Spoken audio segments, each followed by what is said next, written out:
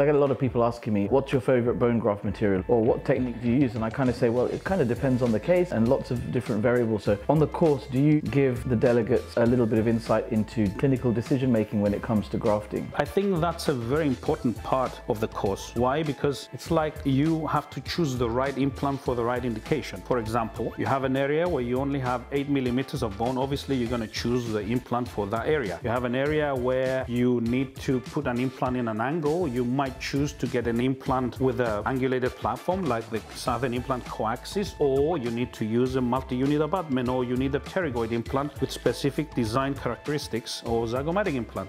Same with bone grafts. So it depends on why you need the bone graft. What is the plan once you put the bone graft and it heals? What is the plan? Do you want to place an implant in there, or just want to improve the shape of the bone in the area? Is it a case where you've got enough to put the implant in and just improve the thickness of the area for longevity?